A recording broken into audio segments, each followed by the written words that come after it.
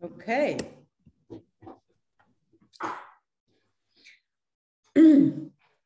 Whether you are members of our forum or joining our conversation for the very first time, welcome to everyone to the very first public meeting of the EUI Democracy Forum. I'm Professor Kalypso Nicolaidis, co-conveners with my friends and colleagues, Alberto Alemano and Nicola Milanese of this forum.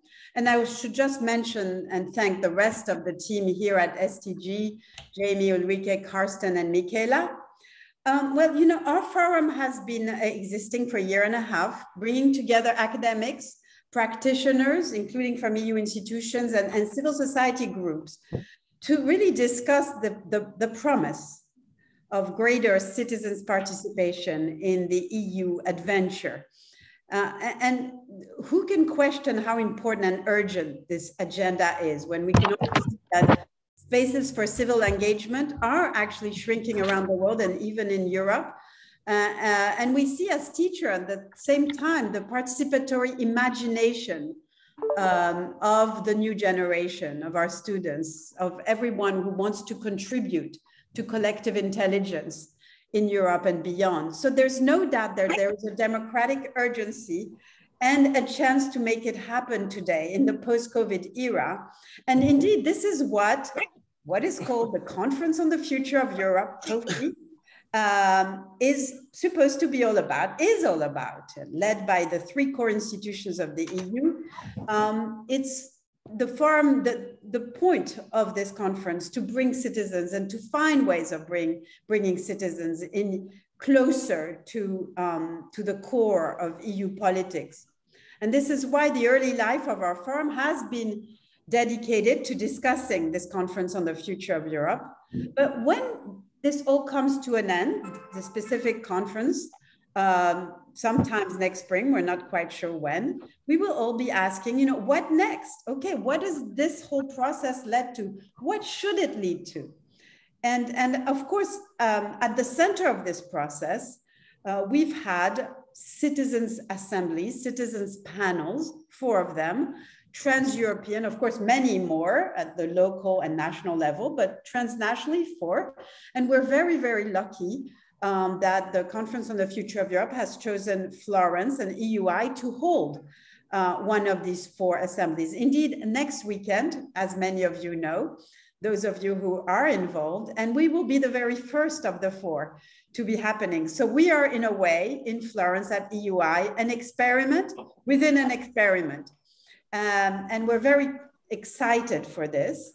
But what we want to do and ask today is to put our gaze on the long view, to ask together whether what the citizens are doing as a citizens panel, as 4 citizens panel, transnational, in 24 languages, across many different boundaries, what they're doing should become a more permanent feature of the European Union. Whether this makes sense, A, and if so, how? There are many different ways of doing it, and when, and in what kind of ways? What are the sequence?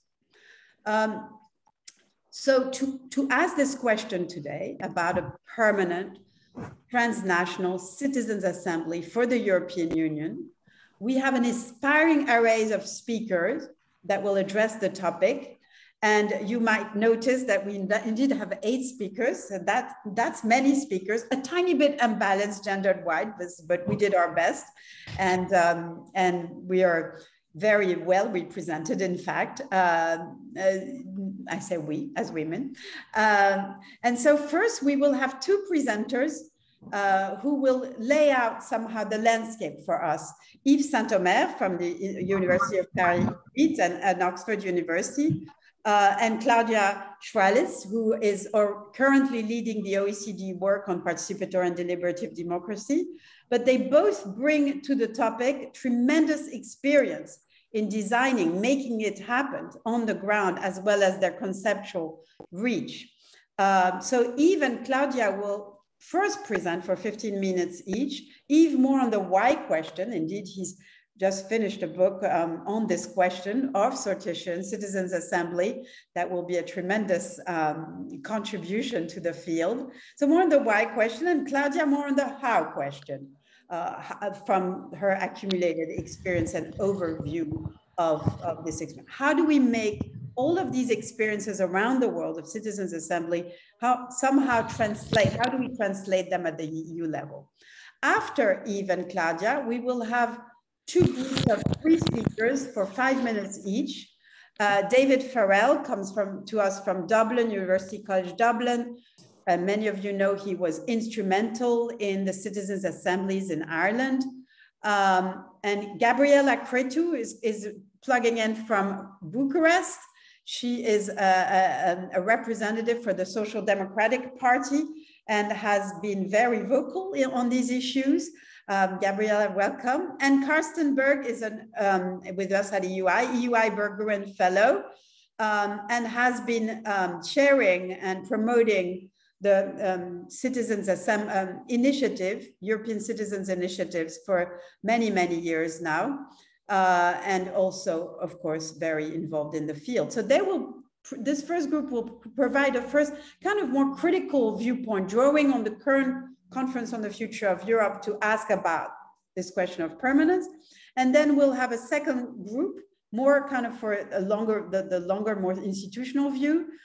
Christoph Niesen is a postdoc Max Weber Fellow at EUI, himself drawing on his experience in Belgium and Germany to talk about the EU level. And then my, last but not least, my two dear co-conveners of the EUI Democracy Forum. So Alberto Alemano from HEC Paris, but also with his second hat. You notice everyone has 2 hats somehow today. It's the winter, we need lots of hats. And so Alberto, professor at HEC, but also leader of the Good Lobby, which has been doing its good work in Brussels for several years now. And Niccolò Milanese, who heads the European Alternative think tank, but also is the founder and chair of this assembly, this network of citizens organization entitled provocatively Citizens Take Over Europe, CTOE, having itself actually laid out a blueprint on permanent citizens assembly for Europe. So you see quite an array, quite a menu for us. And I'm very, very much looking forward to hear our speakers, but then this should take us for about an hour. And we have a second hour where we very much hope that all of you on the call will come in with your questions, either in the chat or by raising hand. So be ready as soon as we have done the rounds to chip in and contribute to the conversation with all your comments and questions. So without further ado, I now turn to Yves first and then Claudia. Thank you very much, Kalypso, for this introduction and the possibility to discuss with you today. Let me check.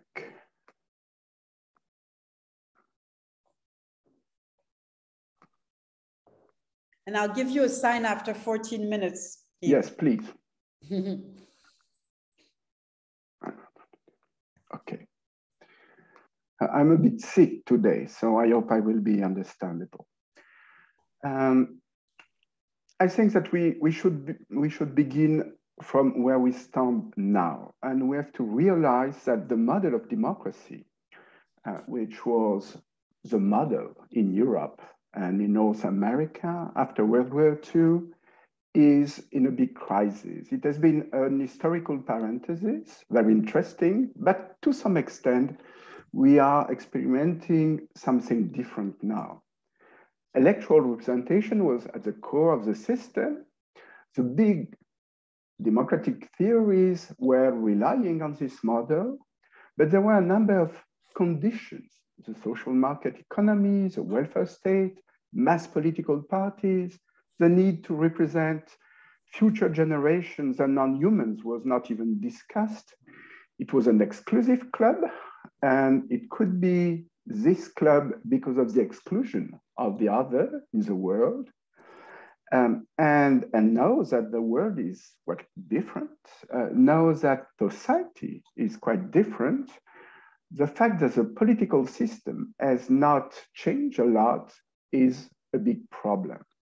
And I think that we should look at this model a bit like we look at Athens, a very interesting and important historical experience, but a limited experience. And politics in this century will be much different from politics as it used to be in the last century. To some extent, the golden age is over. For the EU, what does this mean? I'm not a specialist of the EU, and many among you are have a much better knowledge of the EU.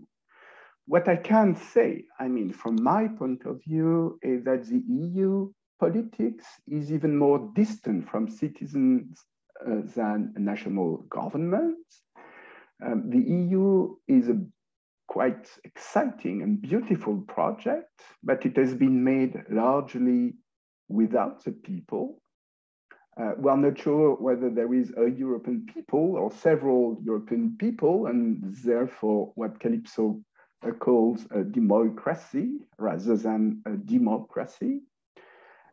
EU is an easy target for instrumental political games at national level. It's the fault of the EU. The EU is responsible for all which doesn't work well. In the last couple of years, the EU has not demonstrated to be very efficient. The Brexit was very difficult.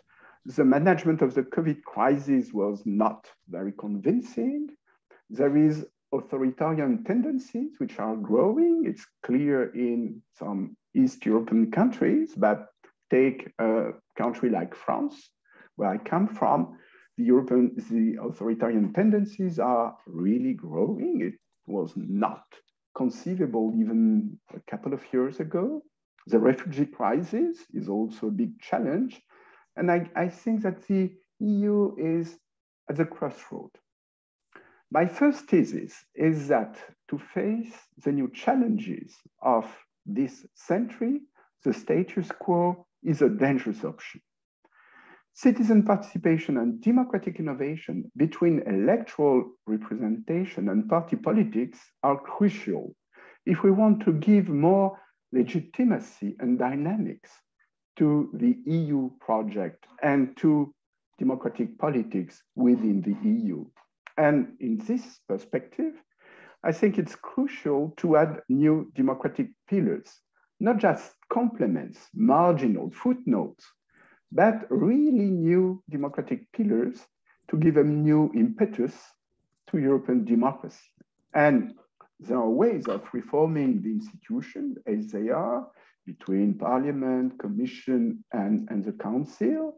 But there are also other ways, direct democracy, participatory governance, and randomly selected citizens' assembly and mini-publics. This is what we will discuss today.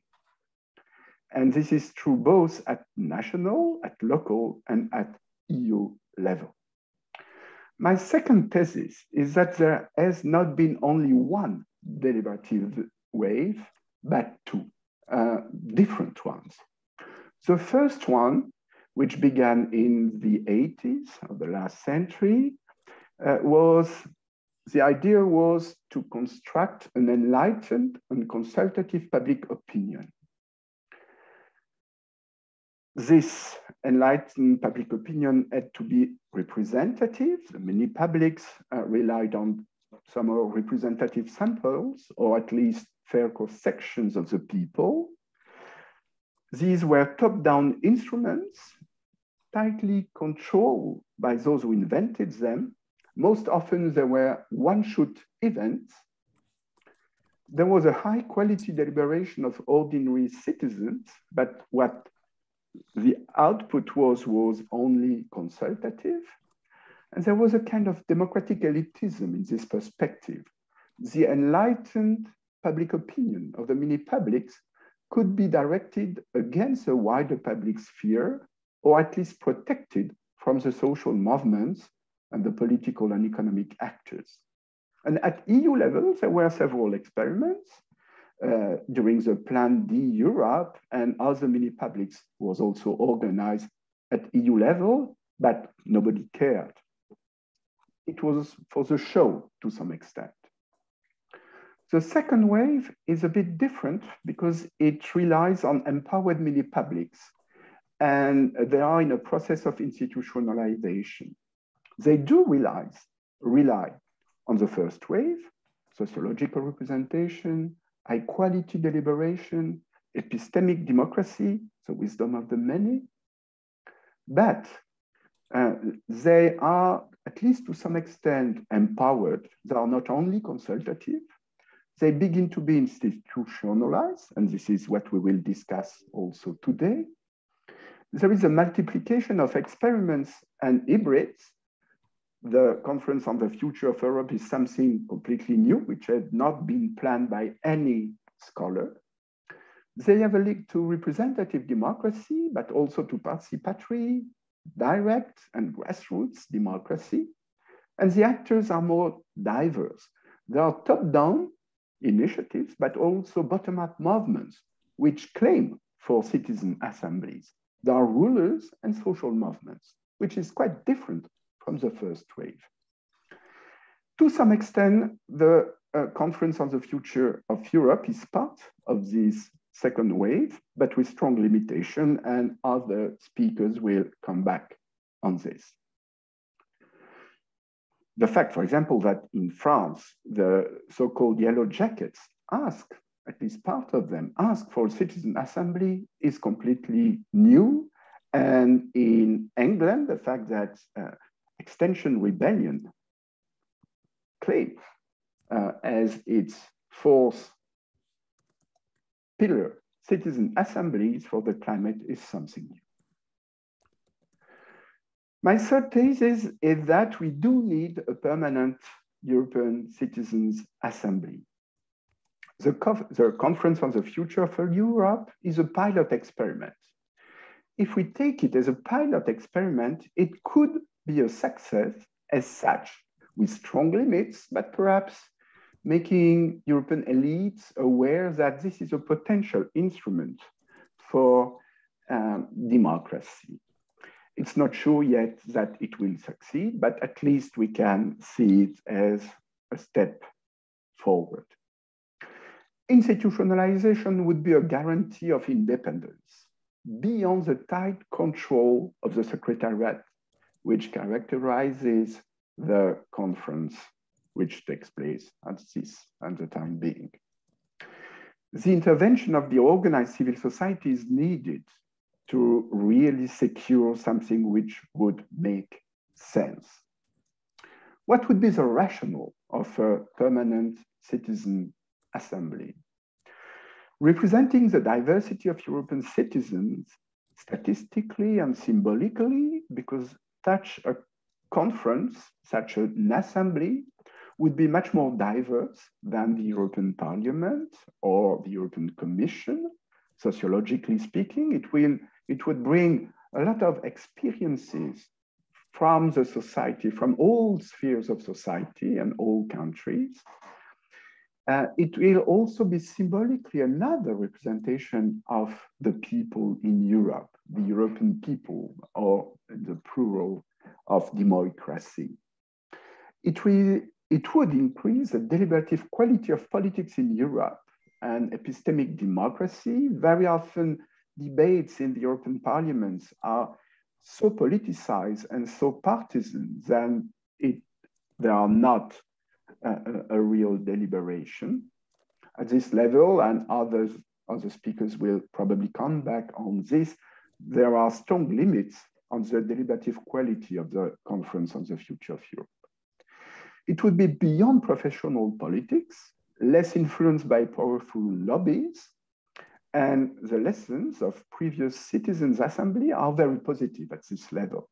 They are able to propose reasonable perspectives, but also ambitious perspectives, at least more ambitious than governments or parliaments had done previously.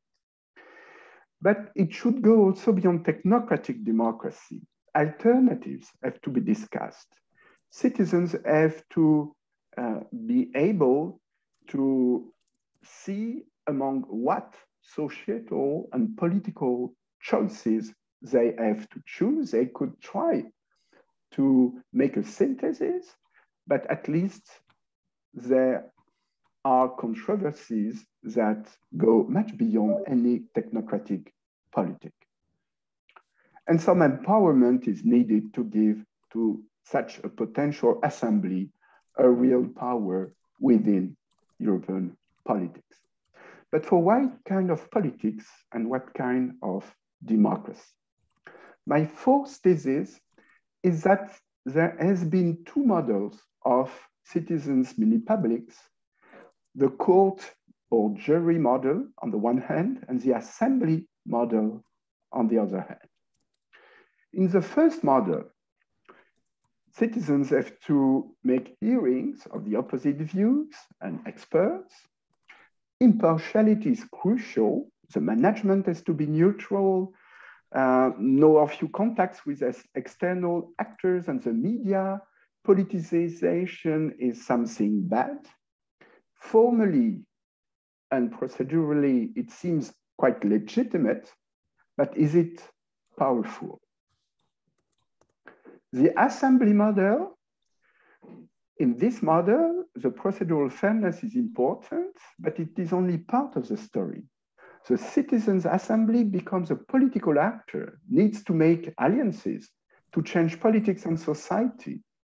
Very often there is a link with direct democratic procedures. Impartiality is less central. For example, relations could develop between the citizens, which are part of the assembly, and social movements. It seems more politically powerful because it can make alliances, but it is also much more controversial. To some extent, the Irish Constitutional Convention and the French Citizens' Convention for the Climate are opposed models. I mean, it's too caricatural to say this, but to give these examples, these real examples. The issues were quite different, yes or no, for the most visible choices. The Irish Constitutional Conventions had to propose a quite open agenda for the French Convention Citoyenne pour le Climat. Different procedures. The French was a mess compared to the Irish one. When the main proposals of the Irish one were compatible with the governmental agenda, this was not the case in the French experience. And the link with the organized civil society was much more important in the French case. What lessons can be drawn for a European Permanent Citizen Assembly? And unfortunately, in 1 minute. Yes, I'm concluding. Thank you. Probably a mix. European politics must be less adversarial than most national politics.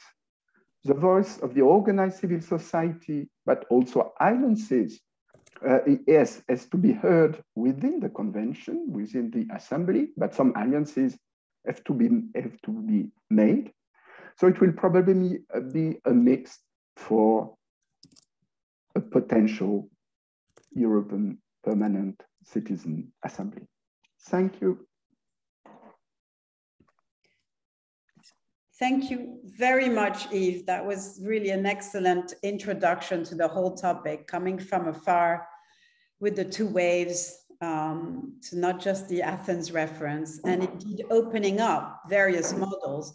And I'm sure now that Claudia will be able to kind of build on Yves' opening to tell us a bit more about the how. Thanks very much, Kalypso, and thanks, Yves, for that great introduction and overview. I'm really glad that I've been asked to just concentrate on the how question. Are you able to see my screen now? Yes? Yes. Okay, good. I can't see everyone when I have the slides open, so very good. So my name is Claudia Nicolaidis. I'm working at the OECD on work around innovative citizen participation. It's really a great pleasure to be here, and really an honor to be amongst all of the really distinguished speakers that are also invited to comment on this. What I'm going to share today are a few new reflections which build on the work that we've been doing at the OECD around deliberative democracy more broadly now for the past year and a half. So last year we published a report called Innovative Citizen Participation in New Democratic Institutions, Catching the Deliberative Wave, which gave a sort of broad overview about what's been happening over the past few decades in this field. Off of the basis of that evidence, we developed good practice principles for deliberative processes. Just last month, we published evaluation guidelines, and next week we're publishing a new paper that I've written about 8 ways to institutionalize deliberative democracy. So I'm going to be talking about this new paper, and it's the first time I share some of these ideas here. So I'm going to talk mostly about what's in the paper, but connected at the end to some of the lessons and questions I think we can take away from that for the EU level. So just to give the bigger picture, and I won't spend a lot of time on this, you know, where some of my reflections and thinking are coming from, or from the understanding of the bigger wave around deliberative democracy. So I really like the way Eve made this distinction of the 2 waves. Actually, we've seen this a bit in the OECD data as well. So just last week, or 2 weeks ago, we published an update to our database, which now has 574 examples, 566 of which are from the OECD countries. And we can kind of see what Eve was talking about, that actually from the late 70s, 80s onwards, there were a number of deliberative processes happening, but I would actually share that analysis that they were more of that less empowered sort of model. And since the 2010s, and I would say even more so in the past 2-3 years, we've been seeing much more of these empowered assemblies taking place. These are the good practice principles that we developed, but I'm not going to go into detail about this now. Just to say that I think that for any consideration of a permanent citizens' assembly or a permanent or institutionalized form of deliberative democracy, I still think we should be keeping in mind such principles, such as having clearly defined purpose, accountability, transparency, really doing random selection processes in a way that fulfill this principle of representativeness, and where everybody has an equal chance of being selected to be part of it, that there's enough time for the deliberation, and so on. So in this paper, I look at 8 different ways that we've seen deliberative democracy being institutionalized. Now, I should say it's not really a theoretical paper. It's more descriptive, actually looking at what has been taking place. And it goes into examples of each of these 8 models. One being combining a permanent citizens' assembly with one-off citizens' panels. So I'll give 2 examples of this from Paris and Eastern-Belgium. 2 being connecting deliberation to parliamentary committees, which we're seeing happening more and more. 3 is combining deliberative and direct democracy. 4 is having standing citizens advisory panels. So we have a few examples of this from Canada, and I'll talk about one of them. 5 is having sequenced deliberative processes throughout the policy cycle. So I'll share what is going on in the city of Bogota, Colombia. 6th is requiring public deliberation before certain types of public decisions. 7th is allowing people to demand a deliberative process. So in the same way that through a petition, often we can demand a referendum, we're seeing in some places that petitions can lead to a deliberative process being initiated. And finally, embedding deliberative processes in local strategic planning. So this we've seen in one of the states in Australia. I'm not going to go into too much detail here because it's probably the least relevant, but I'll talk about examples from the other ones. So first, to give an example from the city where I am right now in Paris. So about 2 months ago, the Paris City Council voted to establish, which means it's now in the city's regulation, a permanent Paris Citizens Assembly. And what this entails is that there are 100 people living in Paris, not necessarily French citizens, anybody living here, 16 years and over, who have been selected for a 1-year mandate. And they'll be meeting face to face for at least once a month for the next year. Oh. Sorry. And and they have a number of mandates to take care of during this time. So one is that there's a connection to the Paris participatory budgeting, which means that the Citizens' Assembly will actually choose the theme of this for the following year. Secondly, they will also be able to choose the issue, which will go to a one-off citizens jury.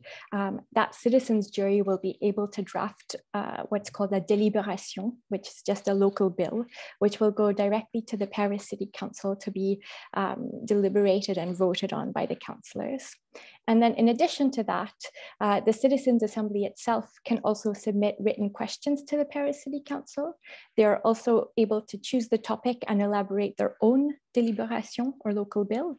And then finally, they're also able to initiate an information and evaluation mission of an existing policy that the City of Paris has already enabled. And now in response to any of these things that the Citizens' Assembly is able to do, the new legislation in the city requires that there's a written response both at the time of submission and then 1 year later to say what has actually happened in response to this. Another example that we have of this model that connects a permanent Citizens' Assembly with one-off panels is from Ostbelgien, which is the German-speaking community of Belgium. It's the smallest region, but it has its own set of competencies. So in February 2019, the regional parliament there voted unanimously to establish a new institution called the Citizens' Council, which has 24 members, a third of which rotate every 6 months, and they meet every month for a year and a half. And they have two main roles. One is to choose the issues that will go to one-off citizens panels, so that can be up to 3 every year. And for each of those citizens panels, 25 to 50 people are chosen by a civic lottery, and they have to have at least 3 meetings over the course of 3 months, although this can be longer depending on the issue. And those citizens panels recommendations then go to the parliament, which has to have at least 2 parliamentary debates about those recommendations. And then the second role of the Citizens' Council is to monitor the response to those citizens' jury's recommendations. Another way that we've been seeing deliberation being institutionalized is in Brussels. So they have established a model of deliberative committees, which can be initiated either by the MPs who are in the parliaments, or it can be citizen initiated. So if there's at least 1,000 signatures to put an issue on the table, it can be considered and ultimately approved by one of the parliaments to establish this mixed deliberative committee. So there's a civic lottery to choose the 45 residents from Brussels who are part of it. But what's a bit different here is that they sit alongside 15 MPs. And these would be the MPs that would normally be part of the committee that would be established to deal with that issue anyways. So anybody who is 16 years and over and is a resident of Brussels, not necessarily someone with a Belgian nationality, is eligible to be part of this. They have to have at least 1 information evening and a minimum of 4 days of face-to-face meetings, although we've already seen that depending on the topics, they've necessitated a bit more time.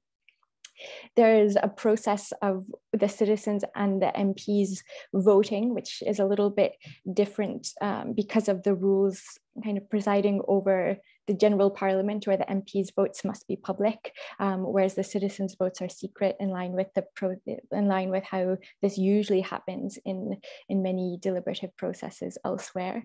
But at the end of the day, there's also an additional deliberation to discuss any amendments and their vote before they actually agree collectively on the recommendations. So even though there's still this voting process which needs to take place, the overall process takes place in such a way that those recommendations are really co-created by the citizens and the MPs. So these then go to the Brussels Parliament. The MPs that are involved in the committee are required to follow up on the recommendations within 6 months. And then the deliberative committee is reconvened for 1 day at the 6-month period, and the government and the parliament are obliged to respond to all of the recommendations.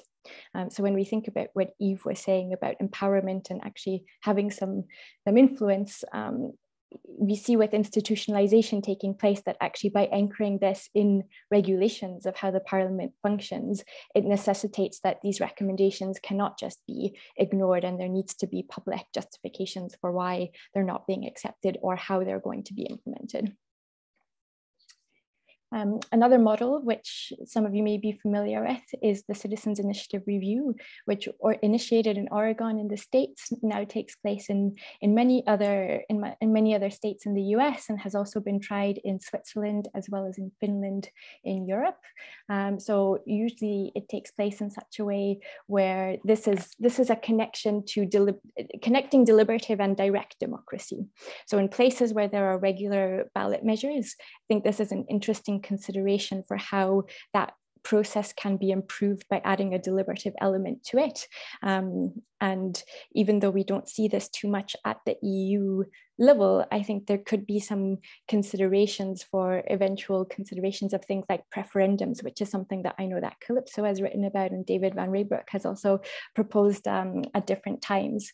So the Citizens Initiative Review works in such a way where on the issue of a ballot measure, a broadly group of representative people, a small group of 24 people, have the time to learn and evaluate the different proposals.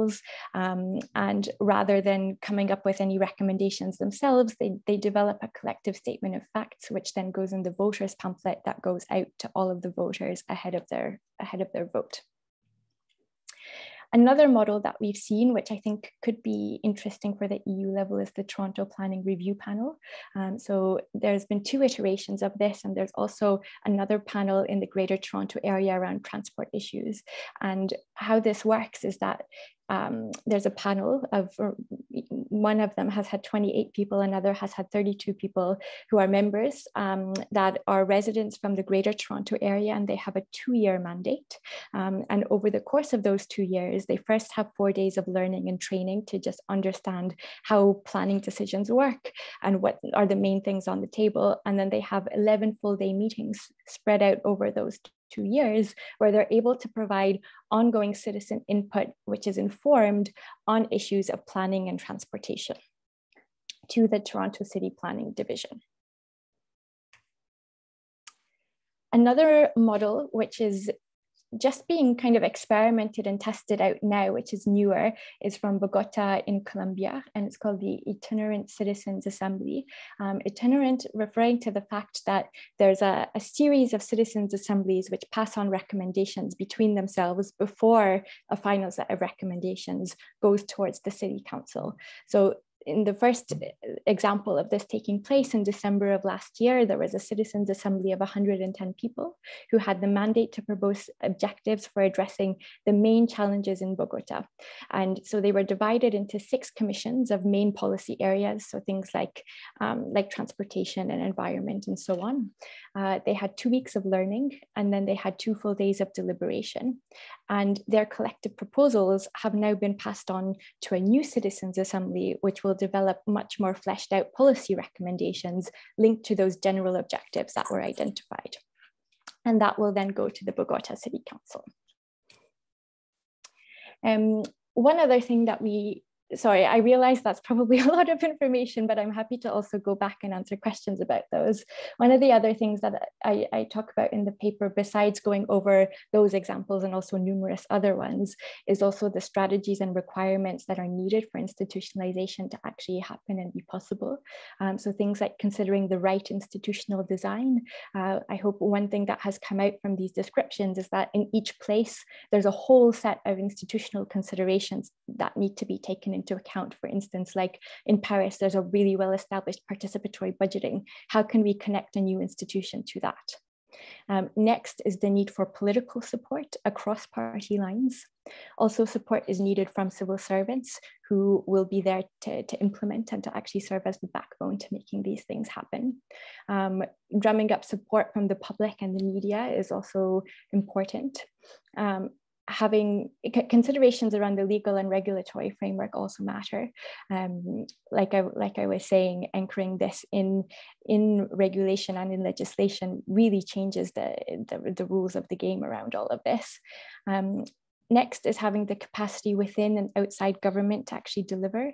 So one thing I haven't gone into the details of here is the fact that in these cases, there's also an independent secretariat, which is responsible for the implementation. So of doing the civic lottery, of ensuring there's the facilitation and all sorts of other aspects that are needed to help establish this. So at the EU level, I think it's quite interesting that there was recently launched the EU Competence Centre for Participatory and Deliberative Democracy.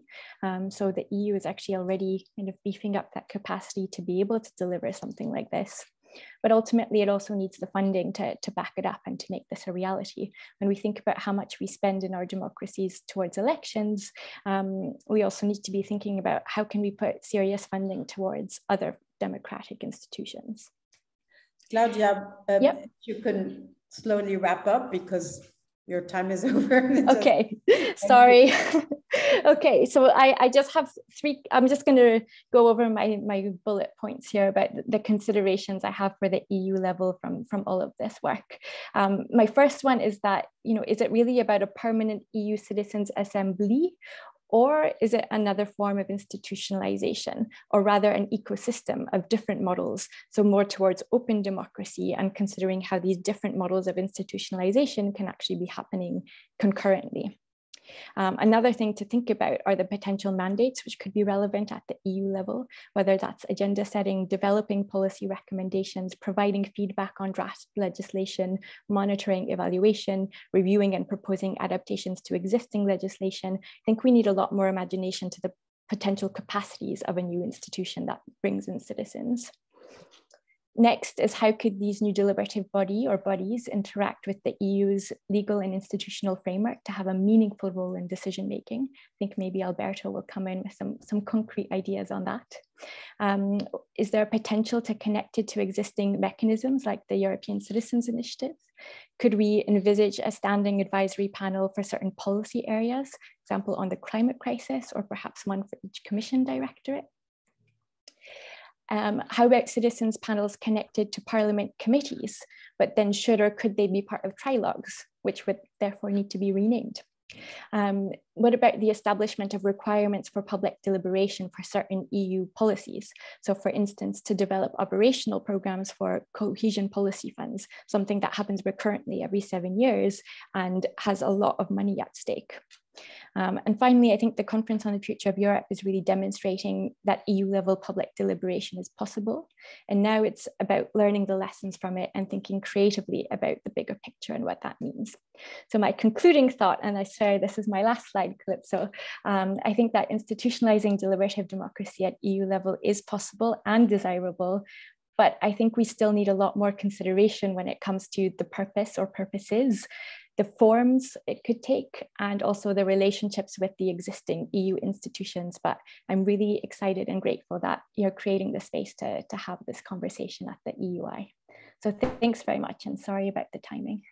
Oh, absolutely. Thank you so much, Claudia. And it's very clear to everyone in the call that you've provided a vast array of potential models. But at the same time, falling back on your feet at the end, you say, hey, maybe we don't have to choose. Maybe when we're looking at the EU, there could be an ecosystem, you called it, which is very interesting and really connects to the two questions we already have in the chat. I think for our next interveners, Wolfgang Perzold adds, well, this is mostly examples from the local level.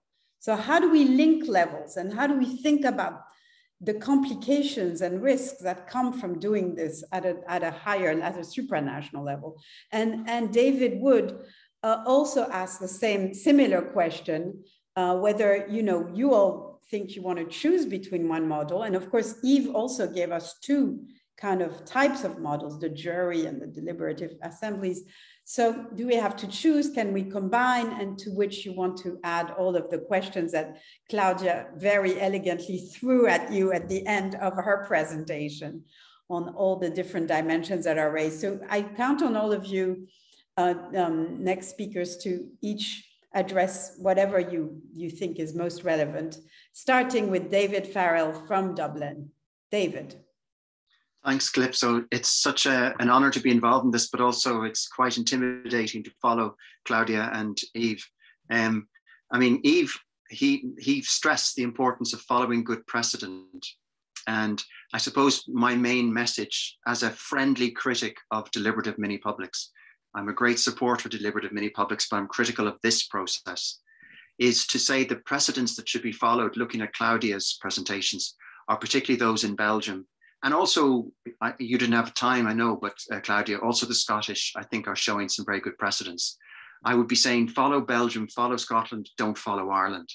And I guess what I'm getting at here is a question of path dependency and the risk that when systems start to get settled in and familiar to senior civil servants in particular, there's a risk that they know how to run it better than anybody else, or so they think.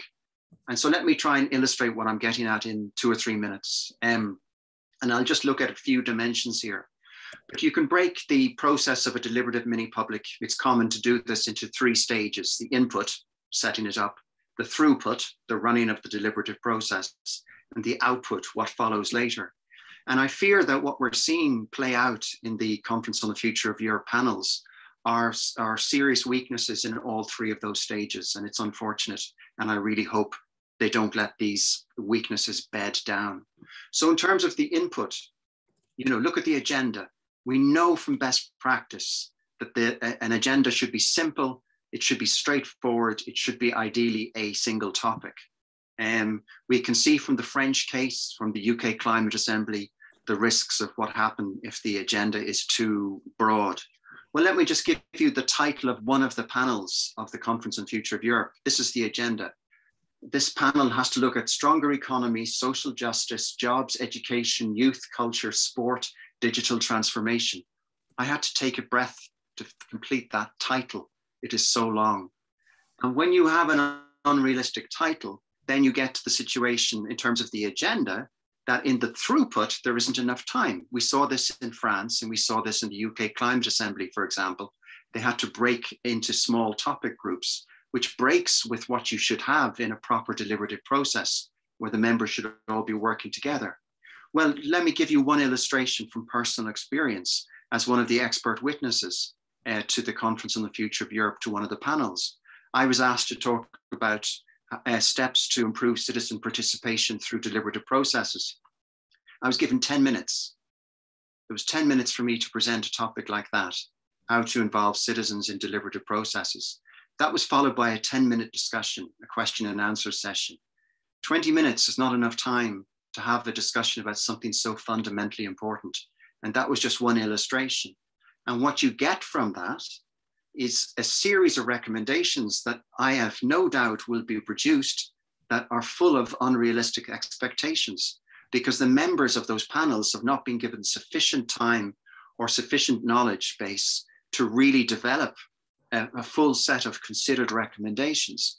So you have the weakness in the throughput because there's not enough time, there's far too much to discuss, which means it makes it much easier in the output stage for the senior politicians to ignore. Because if you have a series of unrealistic recommendations, if they're unrealistic, why would you accept them? You will ignore them. So we get to the output stage. And we know from best practice in Belgium, as Claudia showed in part of her presentation, that what you need in the output stage is the possibility for a serious interrogation of the outputs of the Citizens' Assembly, and the possibility for the members of the Citizens' Assembly to be involved in that discussion that follows. We'll look at what we're going to get in the output stage for the Conference on the Future of Europe. It goes to these plenaries, the plenaries which have almost 450 members, as I counted. 18% of the membership of the plenaries comprise the members of the citizens' panels. They won't have voice. It's impossible for them to have voice, to be able to drive home their most important recommendations, which, as I've just mentioned, are likely to be full of unrealistic propositions because they weren't fully informed. So you get weakness in the input, the throughput, and the output. And the risk with that is that it endangers the true deliberation that you really want, many of us would really want to see. So I'll finish where I started from. Please don't follow bad practice, follow best practice if this is to be allowed to bed down. Don't allow path dependency to set in, which means that the secretariat, the senior civil servants in charge, say that they know better than anybody else. They don't listen to the experts. And as a result, you produce something that is more tokenistic than realistic. Thanks. Thank you for this very forceful critique, David, which we need to hear. And indeed, I am now turning to Gabriela Cretu, who is part of this COFI process, but as the only politician on our panel today. So bad practice, worst practice, Gabriela, where are we and what is to be done? Firstly, good evening and democratic thinking from Bucharest. Thank you very much for inviting me. Dear friends, somebody once said that if we want a union able to defend all its citizens, we need sometimes to protect the union of, I quote now, the unbearable lack of realism of its elite. When it comes about the Conference on the Future of the Union, I played this role. A few general suppositions. Firstly, to avoid misunderstandings. I do believe that a genuine democracy is vital, including participatory. Replacing democratically supported policies and democratically controlled administration with a bureaucratic governance of society would result finally in a human failure. We cannot build, is something? Do you hear me? Yeah, good, thank you. We cannot build a better society without direct involvement of citizens, but pay attention, in politics, not to provide a kind of fake legitimacy to a knowledge some already own. At the same time, I strongly reject a confusion. The confusion between the possibility to express opinions and the necessity to be listened to on the one side, and the capacity to contribute to decision-making and the possibility of really shaping one's life. Between, you know, something like doxocracy, opiniocracy, as you wish to know, to say, and democracy. They are different things. I consider that political consciousness of citizens, including European citizens, it is not born. It must be formed, educated, and their individual political will must be integrated. It was the role of political parties, movements, to do so in modern democracies. Currently, the changing opinions are shaped mainly by mass media and new social media. Or media cannot and must not shape the values we believe in, the interests we pursue, the dreams we want to fulfill. I have a serious reason to think so. I am a left-winger. Those I used to represent don't have their TV channels, newspapers, and certainly they cannot control ideas, social media spread, because nobody can actually. They could be victims instead. The big European lobby cannot be allowed also to represent almost 500 million European citizens. 94% of those participating to European Commission public consultations are registered lobbyists. The other 6% are not registered yet. Either so-called experts cannot speak for the others for a reason you know. The capital has always its experts to defend its positions as being scientific. Labor, unfortunately, have not, or not enough. The alliance between middle educated class and lower strata of society has broken for long in many countries. I hope not everywhere. We need public intellectuals, as you are, I hope, to defend those who cannot, do not, And nobody asked them to speak for themselves. It is the same in the conference. Those 60% almost of citizens who gave up voting don't participate to events and public consultation and anything. For empowering citizens, a process I deeply support, we need political parties. I am an active but worried European federalist coming from the left side. The political parties have already been in deep crisis long before the decision of organizing this conference.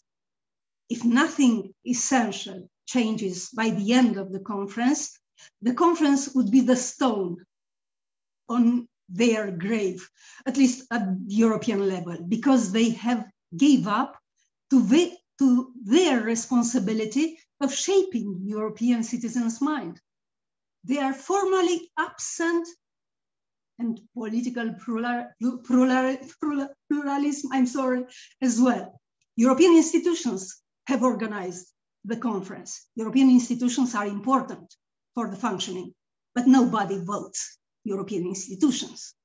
If we still want to hold elections in the future, we cannot forget that people used to give or not their support to political parties, each of them coming with a different diagnosis of reality, with a different hierarchy of problems to be solved, values to be defended, and solutions based on and coherent with these values. Gabriela, if you can wrap up. Thank you. Yeah, I have to stop. No, if you can just wrap up in a few, very quickly. Because of deep level of integration and the complexity of our society, step-by-step method of the founding fathers cannot work anymore. A coherent project and many coherent projects are necessary to discuss on. European Union doesn't face a democratic deficit more than national level faces a democratic deficit, but it faces other problems we have to put on the agenda and at least to have a clear outcome. A convention, a list of policies, and necessary reforms of some institutions. Thank you. Thank you so much, Gabriela, for this passionate defense of including politics and political party. And David mentioned that some of us were, experts in the process. And we did notice that in the Conference on the Future of Europe, party programs, the consciousness of how parties may disagree on questions is not really brought up. So the place of political parties in this Permanent Citizens Assembly, how does it fit? Should be a question that very much stays with us along with everything else that you've raised. So thank you very much, Gabriela. And now I turn to Carsten for the last one in group one, and then we'll turn to group two. Group one, Carsten. Yeah, thank you, Kalypso. Thank you so much for the floor. I thought I'd report a little bit about my observations as a EUI background fellow, because I have the privilege to actually take part not only in the plenary sessions of the conference, but also in the citizens panels and also in the subgroups. So as far as this is possible at this stage, because it's not finalized, as we all know, I want to give you some preliminary conclusions. So this is a bit overlapping, sorry, but a bit also different from what David said. Regarding the topic overload, that's one of the biggest concerns I've been observing, has several negative, potentially dangerous implications, of course, insofar as citizens are fully overwhelmed, and also facilitators. Yeah, there's fatigueness because they have to deal with so many topics. I don't need to repeat all the different topics that David has mentioned already, but for the democracy topic itself, where we have one citizens panel, it's also already very large. So it's about European democracy, values, rights, rule of law, and even European security. And I must say, I'm really glad that I must not moderate in such a panel. I was asked to do actually, and I've been moderating in the German Parliament's randomly selected Citizens Assembly, and I know what it means to work effectively when you have two people, a moderator and a note taker. Even that's not ensured in the citizens panels. That's very trivial, actually, but it is simply not there yet. So I immediately proposed this to the conference secretariat, and I hope it will be ensured in the last session this week in Florence. Secondly, the deliberations cannot be, of course, high quality if you have so many topics, and they cannot be as sharp as they must be. Yeah? And the third point is, of course, that you will have in the end many recommendations, and that then decision makers in the end can really are invited for cherry picking. Yeah? And that's exactly what we observe with many citizens' assemblies across the world. In France, Claudia, you mentioned the brilliant case with the climate convention. You only had 10% implemented. With the constitutional conventions in Ireland, you have about 18% only implemented. So this is very worrying, and we need to think about how to make these citizens' assemblies more effective, not only in terms of clear-cut recommendations, but also in terms of implementation. And then I think that's the main reason why we are meeting here today, to really get an institutionalized and permanent form of citizens' assemblies that they really have an effect. Second point, very short, the selection of participants is very one-sided, I would say, even so it is inclusive in terms of age, gender, origin of geography, socioeconomic classes. And there, Gabriela, I would slightly contradict you. We have people on board who are not elites, so to say, the 94% you mentioned who would usually take part in consultations. You also have very simple people, whatever that means, so from lower strata, and they can deliberate originally at least under ideal conditions, with sufficient time, with sufficient expertise, and they're even compensated financially with 70 euros per day so that they can actually participate. So it is quite inclusive. But in my view, it is not inclusive. It is not sufficiently inclusive. We need to also involve certain attitudes so that we do not only have the people who are biased in terms of pro-European. We also need the EU skeptics and the EU critical people, and we also need to much more involve the marginalized groups, people with migration background, people with no EU passport, people from certain minorities. We need to have a minority or inclusiveness, how do you call it, policy officer, so to say, who is involved in that. As civil society is actually, and Eve, I strongly underline your point, civil society needs to be involved in that. As civil society has said so often, we need to be more inclusive, just as in this session, also the panel must be much more less white, I would say. And that's also true for the conference. It is blind in colors, so to say. And last point regarding the selection of the experts, I would say it is very worrying how certain topics seem to be marginalized. I always bring this example. When I was in a subgroup and a participant asked the expert, he was the former cabinet chief of the Commission president, what do you think about direct citizens voting on EU affairs? And he immediately said, there's no competence for that, and I'm against it, and full stop, next over. Let's go to the next topic. That's not a problem to be against direct citizens voting, not at all in a deliberative assembly. But if you don't have a counter position, then it's becoming a problem, because then it's very one-sided. So this was in the very first phase of the ECP2. And then in the second phase, where we worked on orientations, we had these wonderful experts. Everyone was a great expert, including... Just sorry. if you can I wrap up.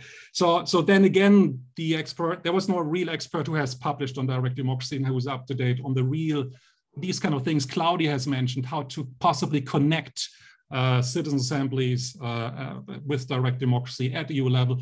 There's so much literature, but it was simply not provided. So in order to solve this, we need an advisory expert group, as is the case in my home state in Germany, where you have an advisory board who is exactly discussing all the questions of how to organize the topics, the selection of participants, the selections of the experts. And that means for me, implementation, permanent institutionalization of citizens' assemblies. And that's my last sentence. I really also recommend that we look at the Eastern-Belgium model, which several of us, including myself, have been co-designing. And I would also not forget about the Irish model, David, because of course it's not institutionalized and there are many problems regarding output and impact. But you have the wonderful case that you have reached to the entire citizenry, yeah, the entire population of the Republic of Ireland. Here, usually citizen assemblies are top down and hardly anyone gets to know about it, simply because it is not connected to any other form of democracy as such. And that is what I would love to go into deeper, as Claudia has suggested, these different models, how to really reach out to the citizens through direct democracy procedures in combination with citizen assemblies.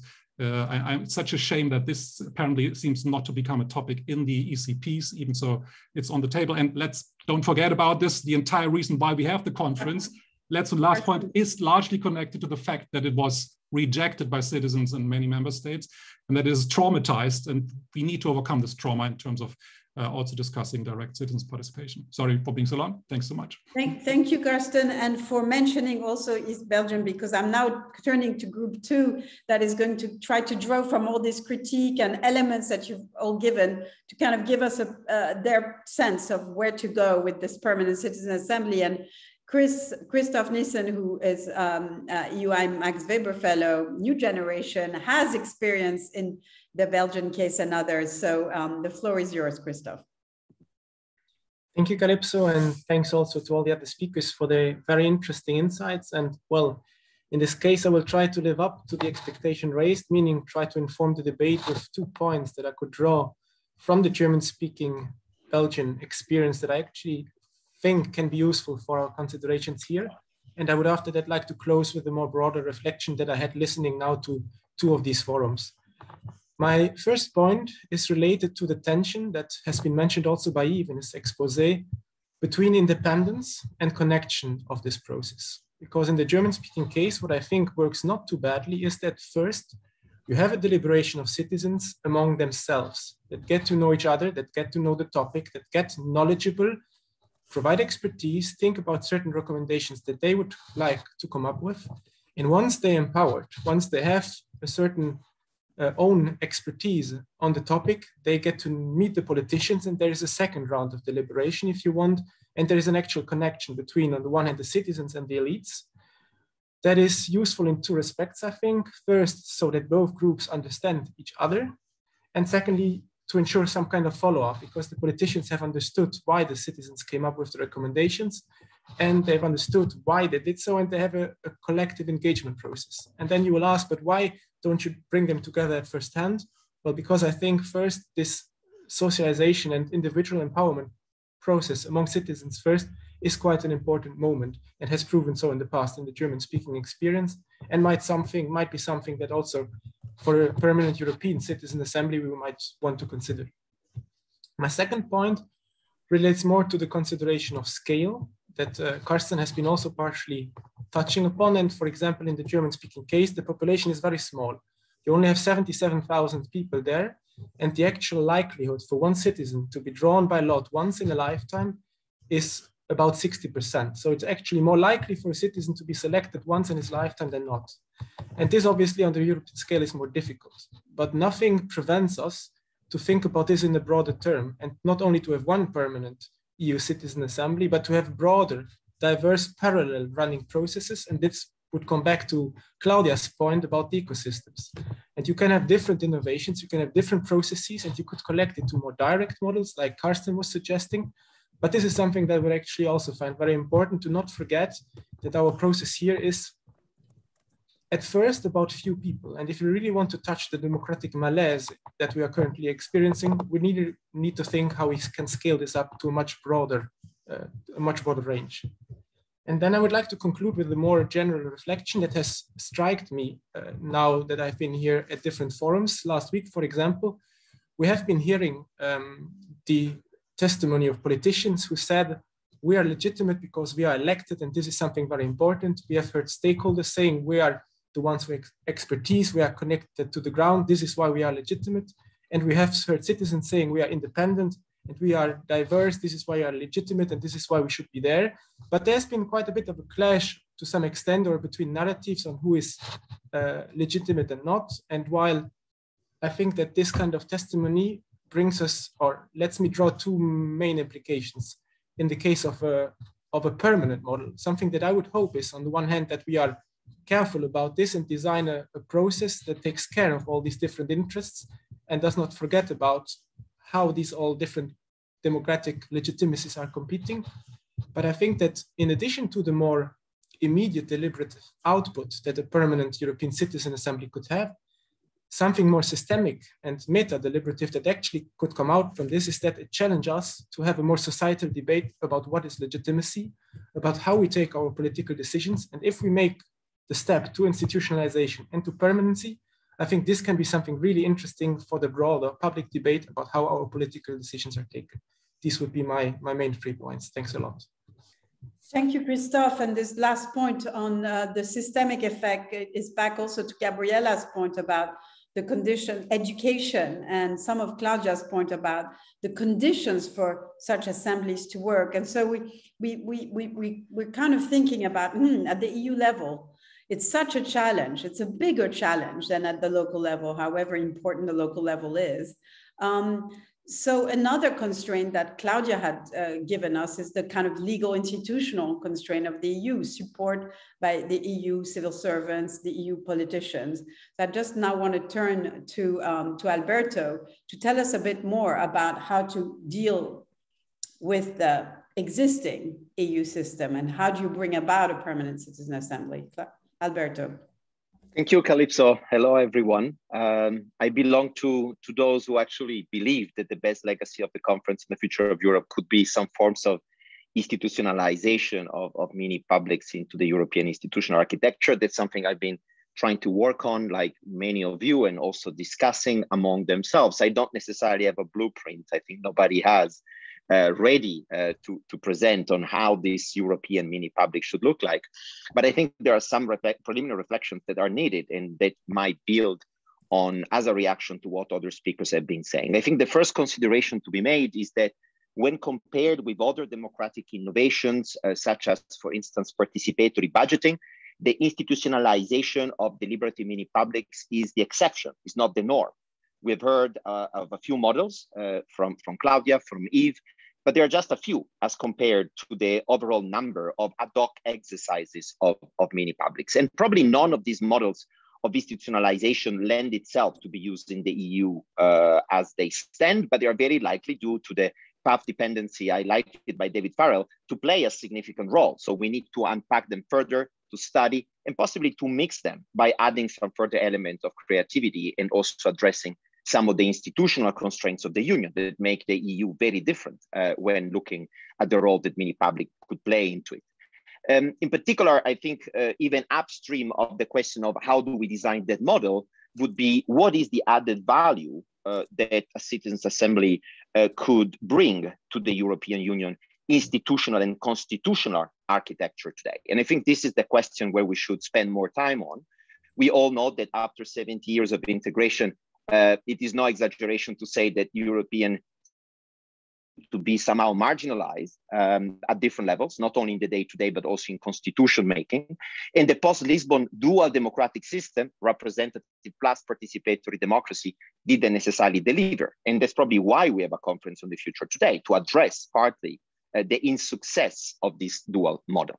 So when we look at the conference and the perspective of institutionalizing mini public today, I think it is pretty clear that a European permanent mini public, which might be designed in a different way, could be quite unique in bringing citizens at the heart of decision-making, European decision-making, in a pretty inclusive, representative, and informed manner, in a way that is qualitatively different than any other participatory channel experienced so far.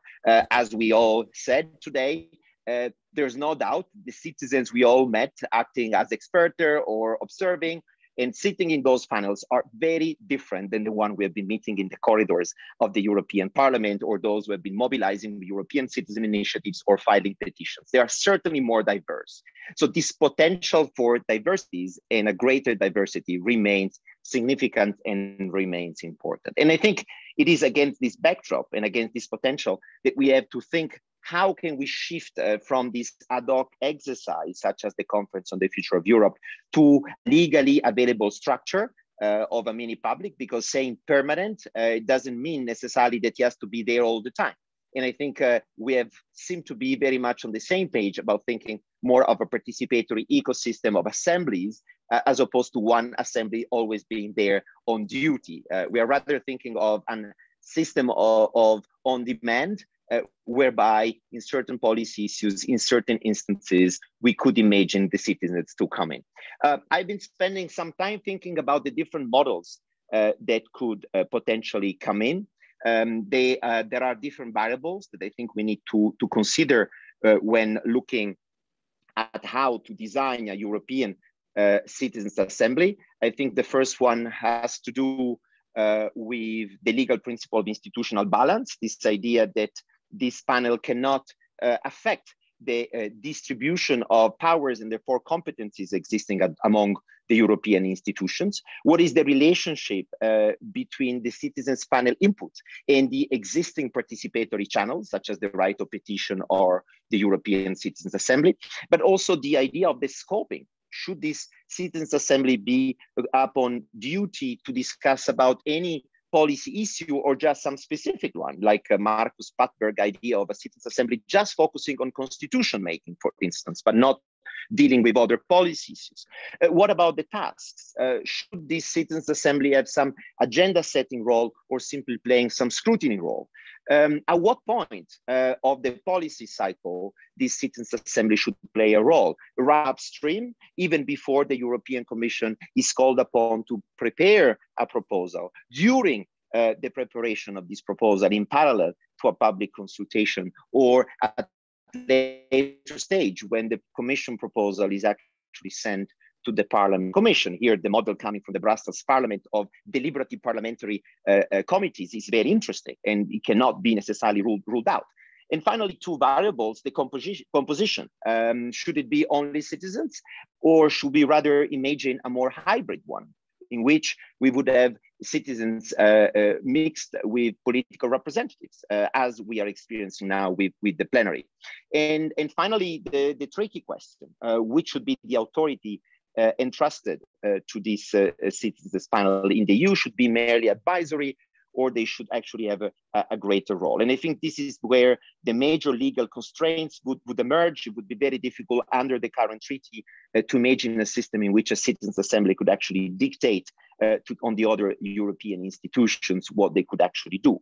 And that's why, and I'm coming to a close on my recommendations, I think the system which is more plausible, more realistic, and also more in line with the current available literature and previous experiences would be a model of a European deliberative agenda setting model. In other words, a system where the Citizens Assembly would actually have a say on a variety of inputs that might be coming from the Commission, the European Council, a European Citizen Initiative, the Council of the European Union, and basically express themselves upon an idea that has already emerged in the policy cycle. This model is something that we could potentially accommodate already now through an interinstitutional agreement, in which could we experiment also beyond the Conference on the Future of Europe itself. Back to you, Kalypso. Thank you, Alberto. And it's indeed important to stress in the kind of principle of reality and pragmatism that some of what we're talking about doesn't require treaty change. Could happen, maybe not overnight, but quickly. But we first need to have a real discussion about all of these variables that you point out and other speakers have spoken about. So last but not least, I turn to Nicolo, who speaks including in the name of CTOE, which has worked very much on this, on developing a blueprint, its own blueprint for a citizens' assembly. So Nicolo. Thanks, Kalypso. Look, at the end of this discussion, I want to make 5 points as synthetically as I can.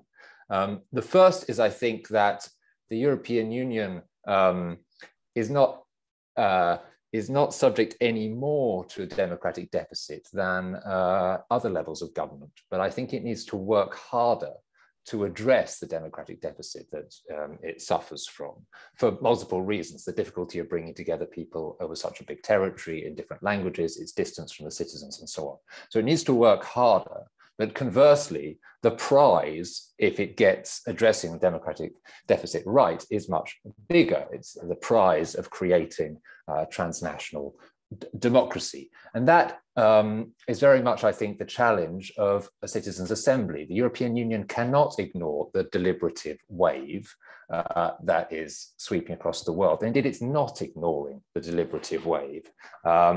This discussion about how the European Union is going to do participation is there and it's happening. For me, really the crucial question is who is involved in that discussion and who is setting the course of the way the European Union is going to do participative democracy in the future. Because if it's not the right people, the danger is it's something extremely symbolic and tokenistic, which will just make the problem worse.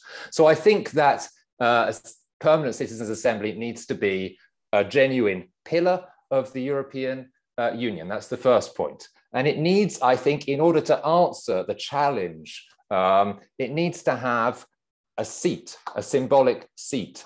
For me, that would be in Strasbourg. You might need to change the furniture inside of the parliament in Strasbourg because it's not very well suited for citizen deliberation. But I think symbolically, that would send a very clear signal that the European Union believes in citizen participation. If that acts as a stimulus for the European Parliament to be more ambitious and, for example, to make transnational political parties, I would be absolutely delighted. That would be virtuous competition between institutions. I'm a strong believer in political parties as well. Secondly, I don't think that the fact it would have a permanent seat needs to mean it doesn't move around.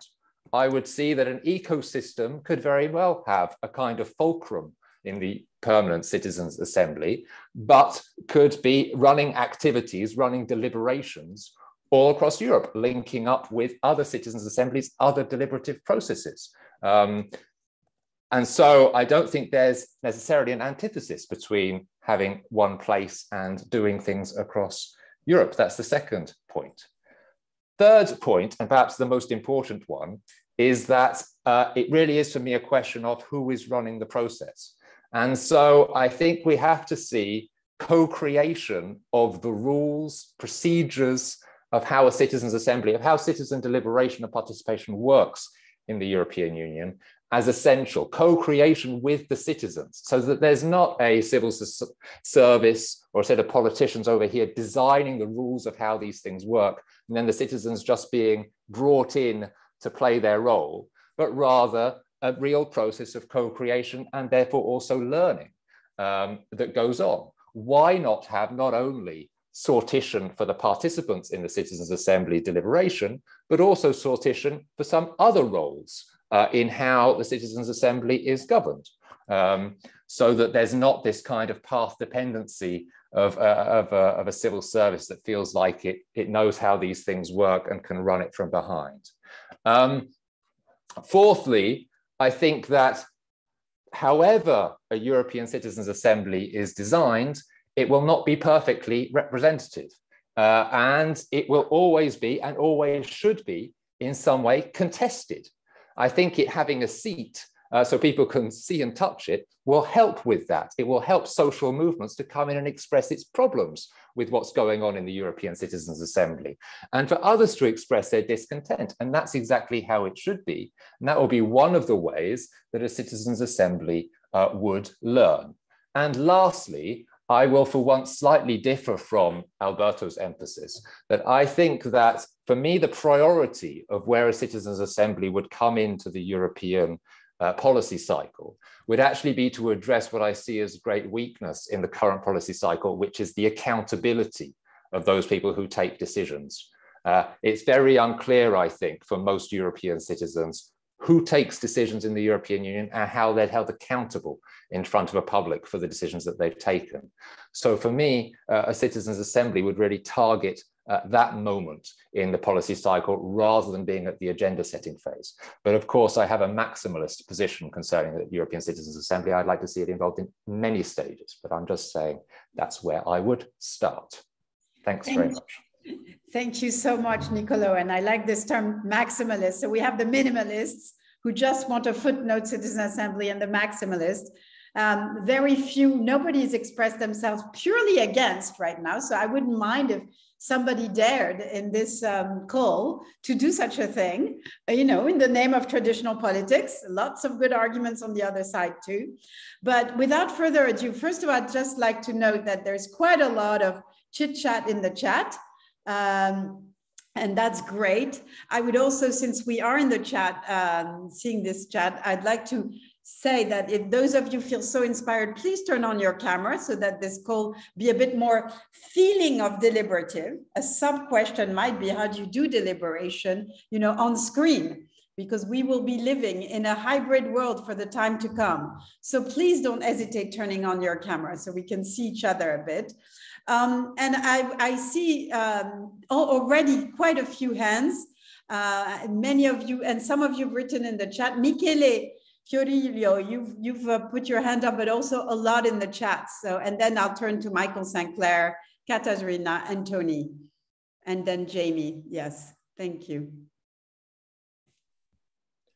Yes, thank you, Kalypso, to organize this very much needed seminar, bringing many people are reflecting since long time now about this opportunity to have a new type of institution, as lately Nicola just said. Also having a seat, so that I think it's very important. Is the work we are doing also with the coalition of 50 and more than 50 NGO from all over Europe, Citizen Takeover Europe.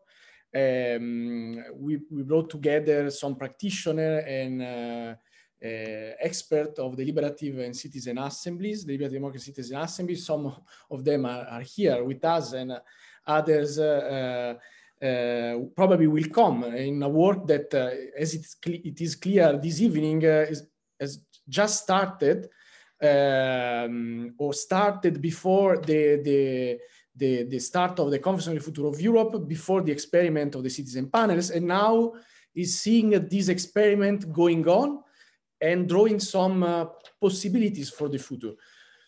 What I think it's important to be conscious is something that I think Alberto was referring to. It's the fact that this Conference on the Future of Europe, this citizen panels experiment, and a possible European Citizen Assembly as a permanent institution is part of the creation or the building up of an European demos, which is the element that was always underlined as something lacking to have a proper European transnational democracy.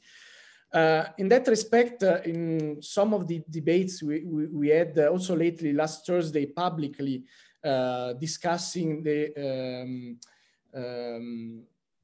how, in fact, to design a European Citizen Assembly as an institution. Some of the features we more or less agreed in the past, and again in this Tuesday debate, is that to represent a diverse European society, you need more than you need at least 350 people. We have written this in the guidelines for the European Citizen Assembly before the start of the citizen panels. But personally, I think maybe also symbolic, we need at least 500 people up to 1,000 people. And you could, of course, also use sortition and also have some representation of diversity, also beyond the sortition, with different levels probably. Also, we had the discussion with some of the organizers of the current citizen panels, and this idea of an ecosystem was very much also raised up in this kind of debates. The fact that probably this European Citizen Assembly could be conceived as a sort of house of deliberation and sortition, to call like that. So something that has different tools, different modality, using much of also of the experiments that Claudia and OECD are cataloging step after step, and they should be used at the best level.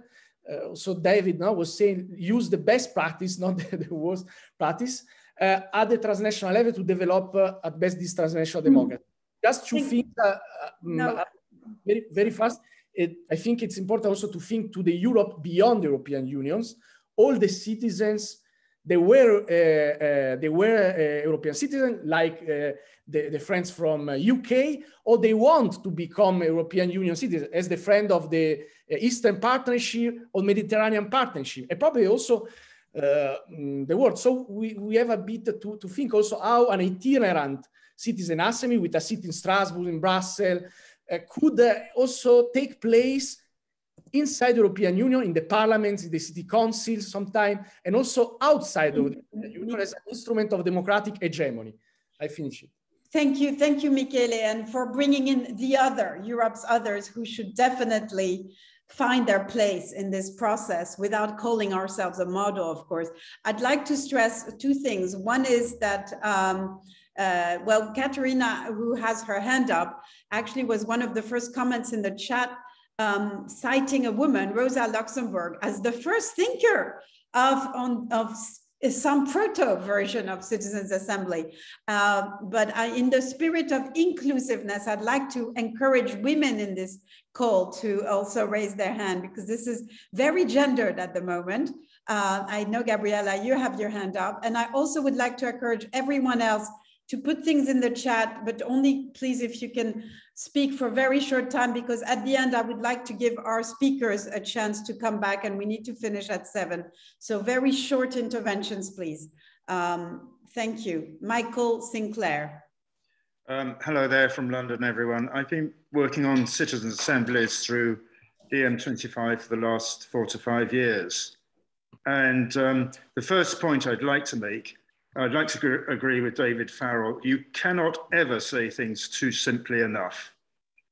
Communication and dialogue are so important in these matters, and people tend to speak in verse. I hope I don't. While citizens' assemblies are common, there are any number of them all over the world at any time.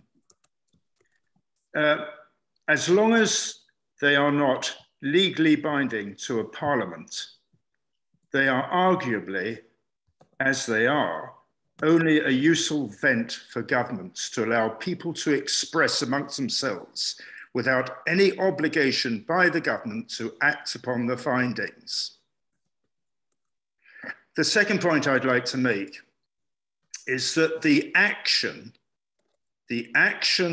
of voting is an endorsement of whatever political institutional design exists in that country. And it's the political institutional design that benefits the politics and politicians, but disenfranchises people. The third point I'd like to make is that in order for us all in our lives to be effective, we want an effective system. And I would argue that citizen assemblies need to be an adjunct of parliaments all around the world, so that we're not left with party politics and confrontation, adversity politics. And I think probably all of us here today know this, which is why we're talking about citizens' assemblies. But for them to really work, they have to be legally binding upon a parliament, or else they will just pass. Thank you. Thank you, Michael. And I note that we might have some difference of view between speakers on the role of politics and parties in this system, because after all, democracy is agonistic. It is about conflict. So whether or not it's organized along party line, partisan line, ideological line, or other lines, it'll always be there. And how it's articulated, parties might have a role to play there. But I'm now turning to Katarzyna. Thank you. My name is Katarzyna Naklimowicz, and I represent the Berlin-based organization, Citizens for Europe, with which I coordinated, among others, the European Democracy Network and Democratic Innovation in Youth Work projects, which were, by the way, funded by the European Commission. I also work as an expert and conduct research on democratic innovations such as citizens' assemblies. And I would like to, first of all, thank you for a very interesting discussion, for arranging this meeting. And following what has been already said, I would like to draw particular attention to the issue of inclusion and equal opportunities for people who decided or were forced by various circumstances to live in a different country than their birthplace or their formal nationality indicates. This is something that is mostly professional, but actually refers also to my personal situation. Hence, my question also in the chat was whether the idea of creating a permanent citizens' assembly also includes a solution how to technically enable the participation of all of the European Union residents, not on the basis of nationality, but simply the current place of residence. And I think that this is very important because of the transnational dimension of the initiative and the situation of people who are often discriminated and deprived of basic political rights in their place of residence.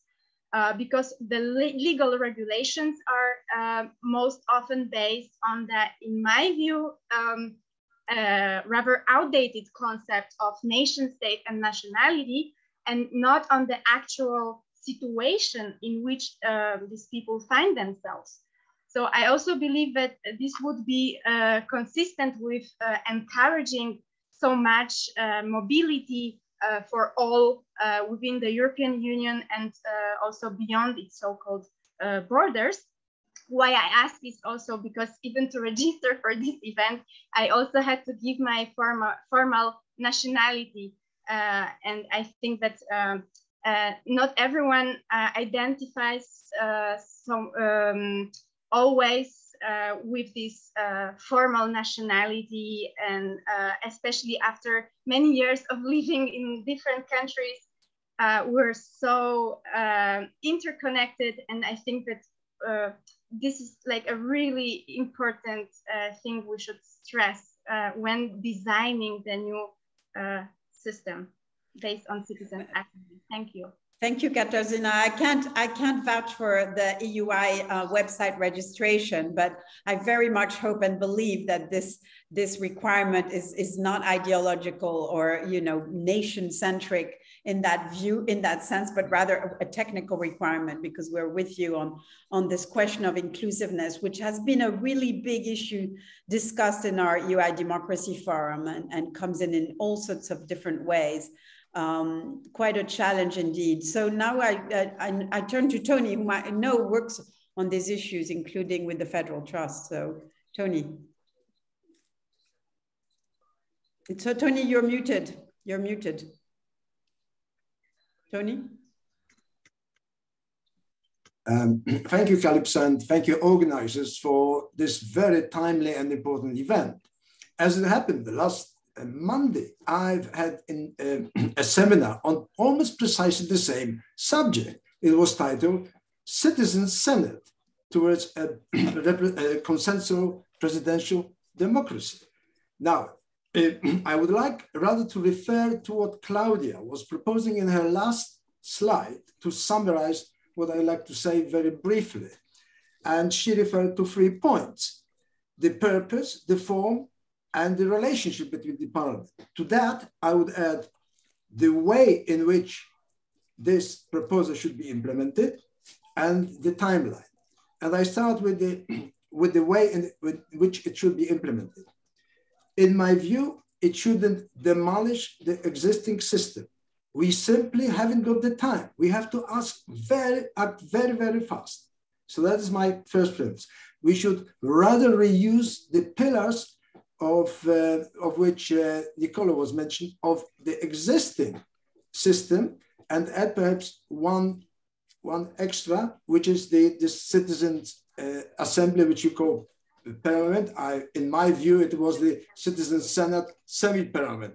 It makes no difference in the end. So that's the first one. the second one is the purpose. The long-term purpose, I think, should be to merge the best elements of direct, representative, and presidential democracy. And in my presentation, which is available on the YouTube, I explain how and why it should be done. The third point regards the forms.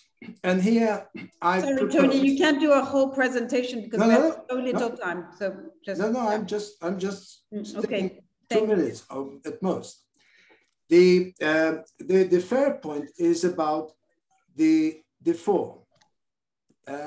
It should be the Citizens' Assembly, as you suggest, a permanent or semi-permanent. But I would suggest to use the existing petition system, but reinforced with a much higher level of entry, so that those randomly selected, so if the petition is valid, it would trigger a session of the Citizens' Assembly. So the Citizens' Assembly would only operate triggered by a petition at the very high level, so 5% of the voters. Why? Because we cannot paralyze the system, the politics. The government has to govern. So it can only be on the exceptional and very important matters.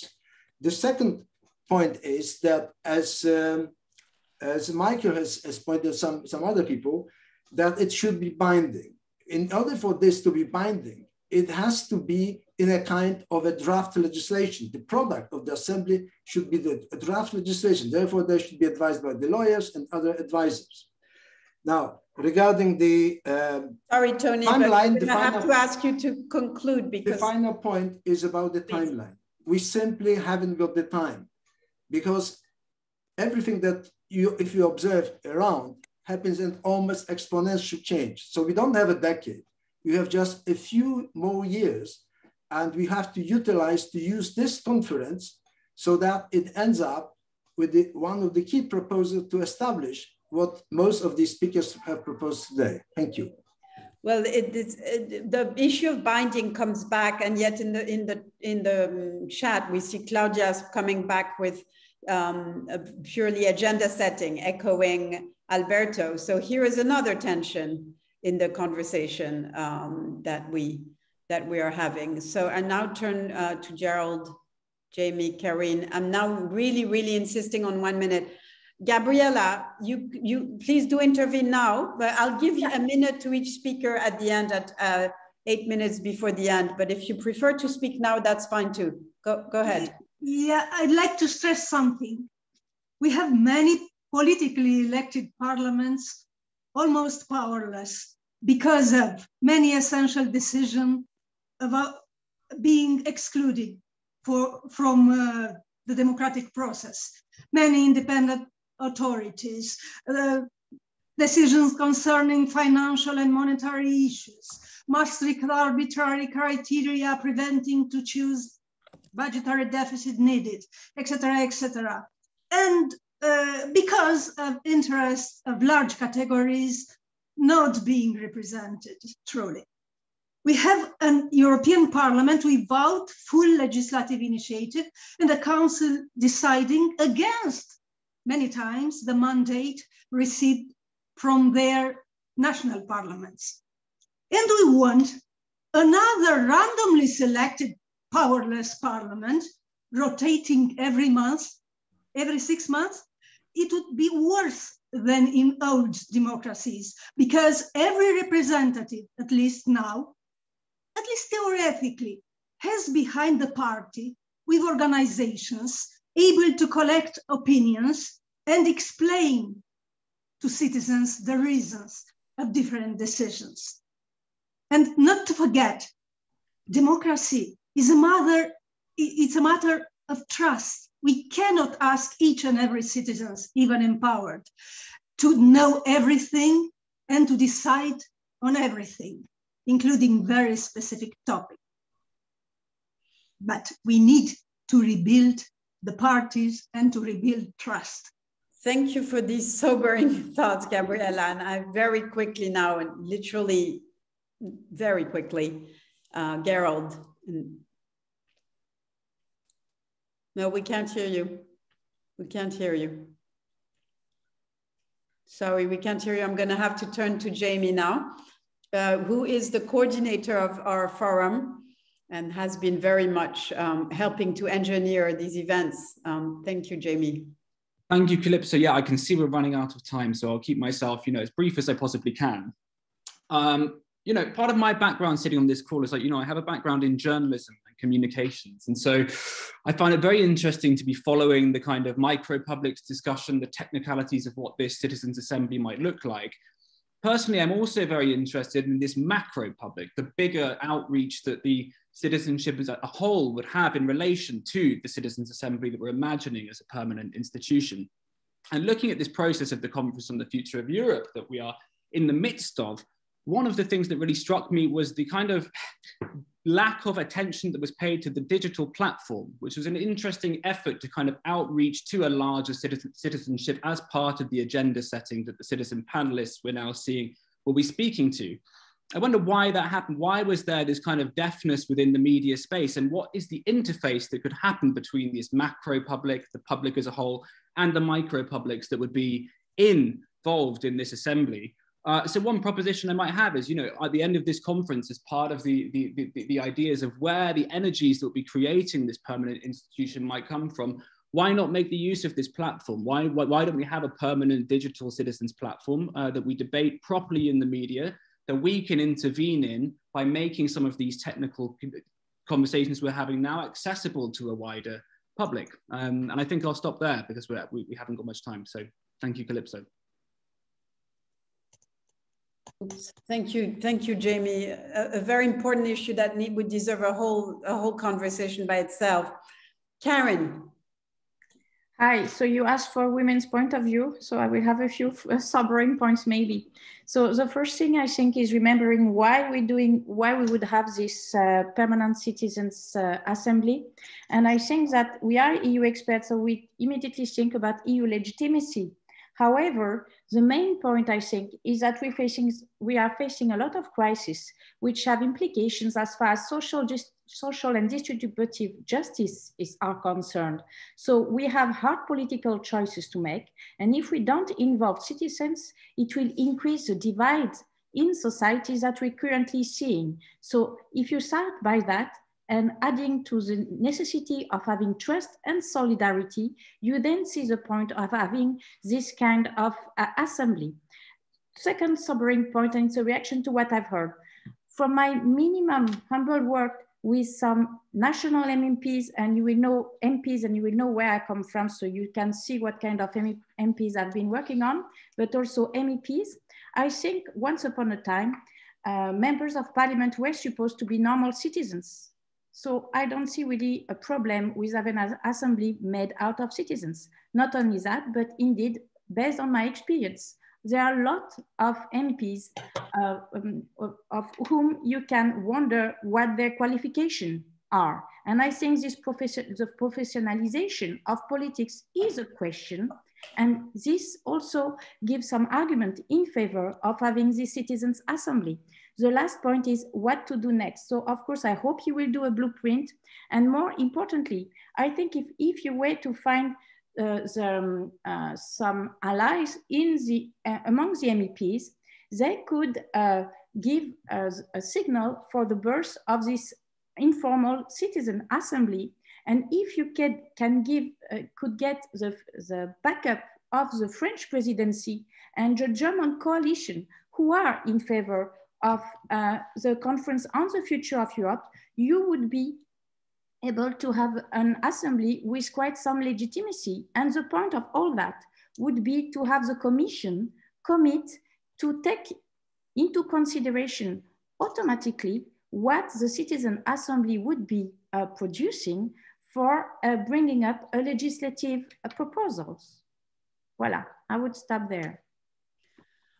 Thank you, Karen. And this is also very constructive because I think a next conversation we will have in the spring is much more how to get there. Political coalitions, alliances, who and how to choose between all the variants that we've discussed. And we're seeing in the chat right now some disagreement about bottom-up versus top-down, whether some models like Eastern-Belgium is the best, who should be doing the agenda setting. So clearly, you know, this meeting was never about coming to some sort of consensus or blueprint, as many of you have said. But I'd like now to give an opportunity to our different speakers. Gabriela has already given her wise words of conclusion.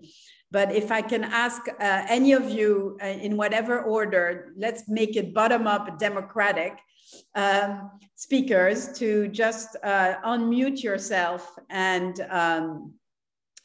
just say if you want a concluding word. And in the meanwhile, I also want to alert everyone that I did put a couple of links of our Democracy Forum in the chat, including one which has some of our resources that we are posting and updating on a constant basis. So might be useful also to follow things. But in the meanwhile, who among the speakers would like to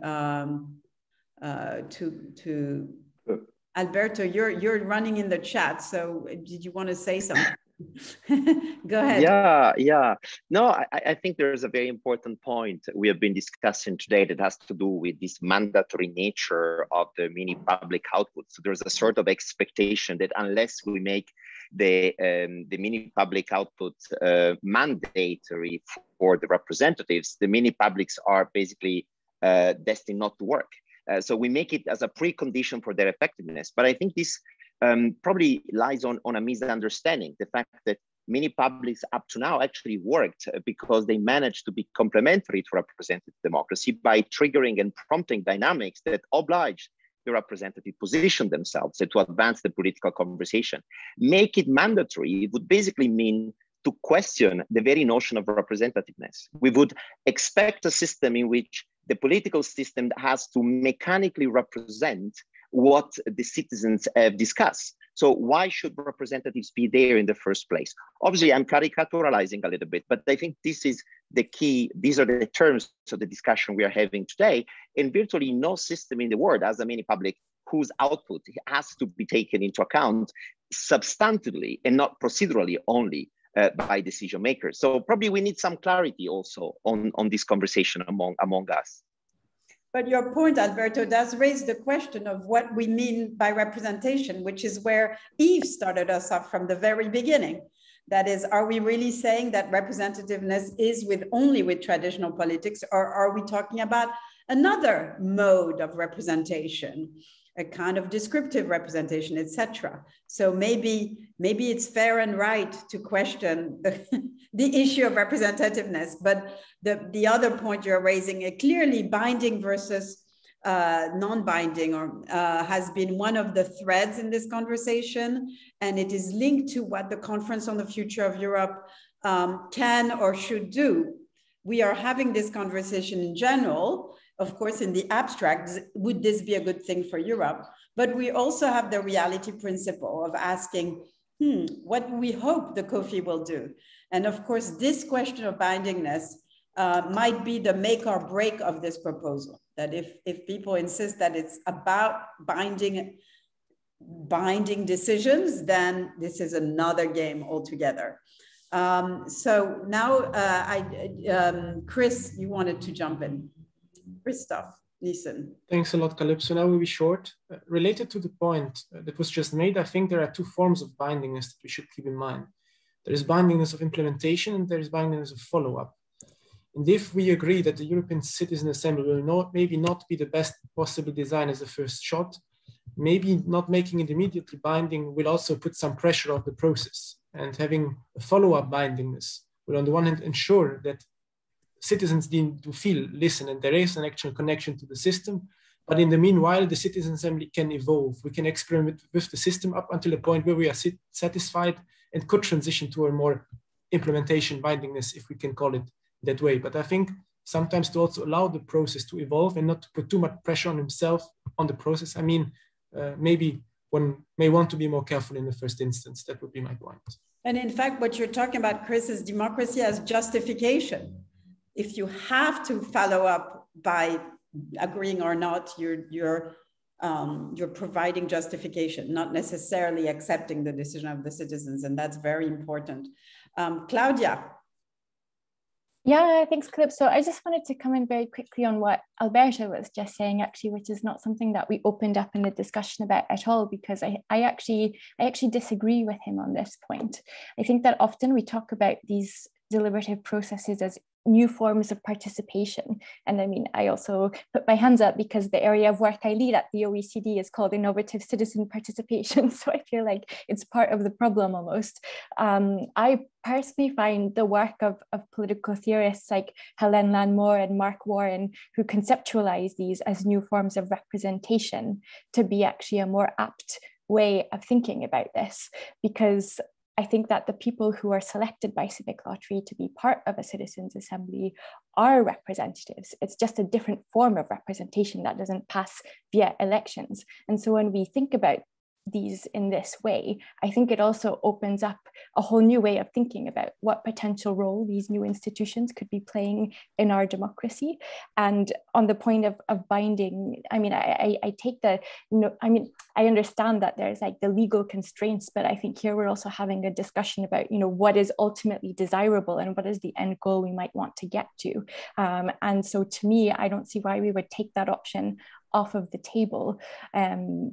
It might not be feasible right now under the current treaty conditions, sure, but the question of do we want to consider it and should we? I think personally, yes, we should be considering it, and also perhaps thinking about the political strategy of what we would need to be doing to eventually get there. So I'll leave my remarks there. Thank you. So unpacking the question of representation is key in this story, but there is what Jamie talked about. I find that when we discuss these issues, with a broader public, there is also the sense that who are these citizens? They were chosen by an algorithm or randomly, and random has a very negative connotation in our everyday language. So this question of who do they represent, which is kind of an amplified question to also civil society, is part of this conversation, and it's part of the way in which we frame this issue. So Claudia, I'm with you that it is another form of representation. But we need to still find the story for that. So if Yves, you want to jump in on this last point, haven't seen any of the other, and perhaps Nicolo after you. Yes, I totally agree with Claudia.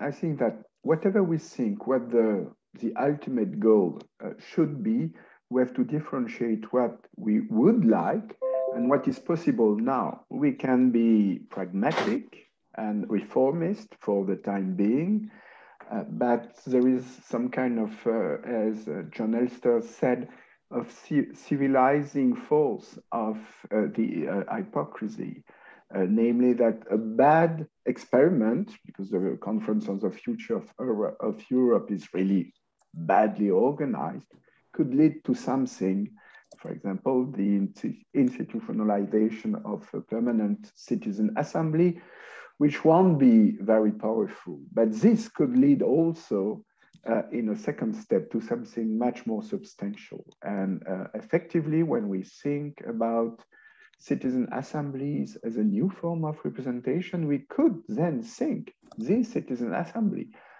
to some extent like the upper chamber in many countries, perhaps not the final word, but not only consultative.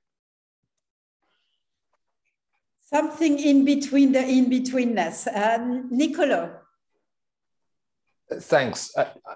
Maybe just riffing on that, I think that the teleology and the narrative of the institution is, for me, one of the most important things, that it is too easy to argue that the European Union has been created by elites behind the backs of the citizens.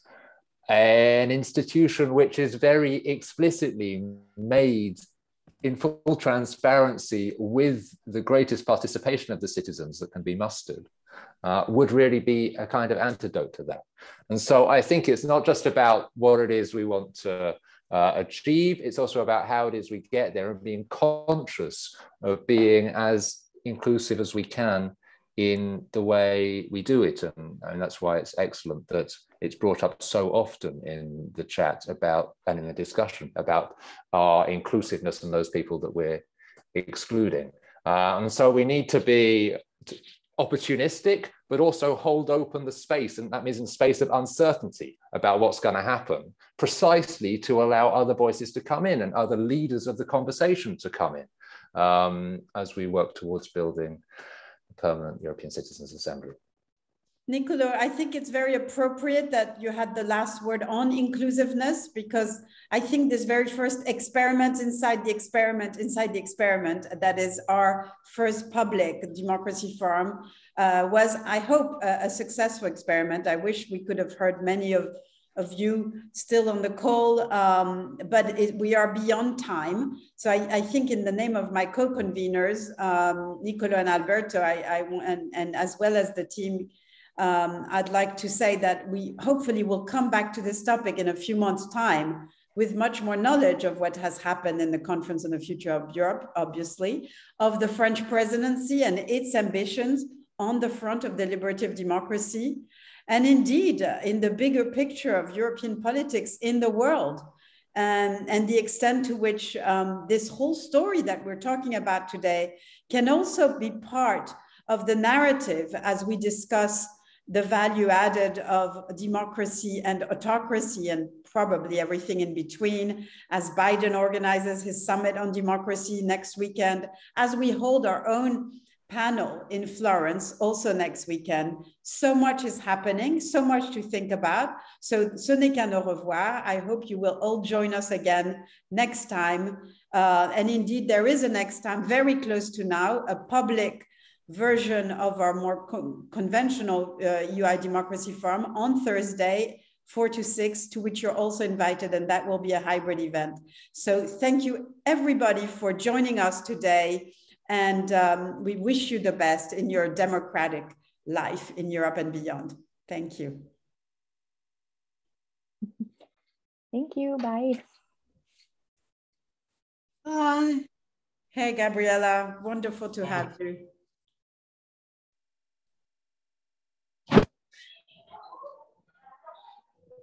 Bye. Bye.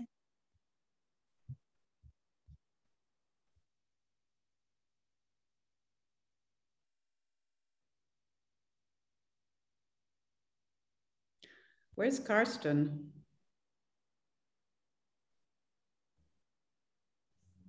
There is a for-host meeting now at 7 o'clock. Well, yes, but is it on this link or with a separate link? I think with a separate link. Okay, it's a separate link. Yes, it is a separate link. I wasn't sure.